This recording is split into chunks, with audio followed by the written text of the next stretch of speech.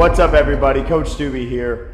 Today I'm going to take you through how we would coach our goblet pole squat at performance course.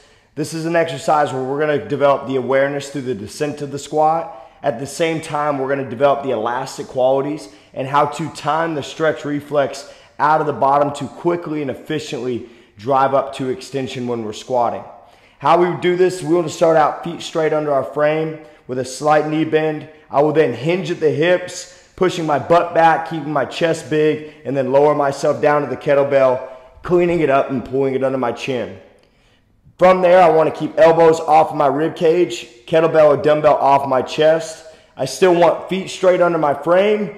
I will hinge and bend my knees simultaneously, and I'm controlling down into the bottom of the squat. For the reps 1 and 2, I'm going to pause halfway down just to make sure that I can maintain positioning on the descent before I go into my 2 pulses at the bottom before driving back up. So it'll look like this. Hinge and bend, control, 2-second pause, and then I'll hit depth 1, 2 pulses, and then I drive out of the bottom, dynamically squeezing my glutes to the top. Okay, big thing here and why we want to isometrically pause on the way down is to make sure when they go into that hinge that they aren't rotating the pelvis back, that they can maintain good positioning here before going into those 2 pulses and then squeezing at the top.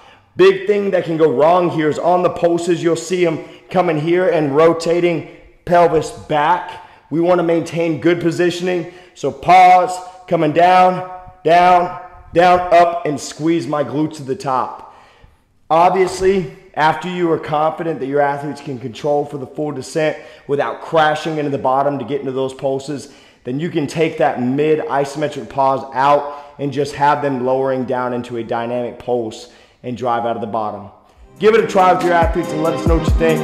Until next time, thanks guys.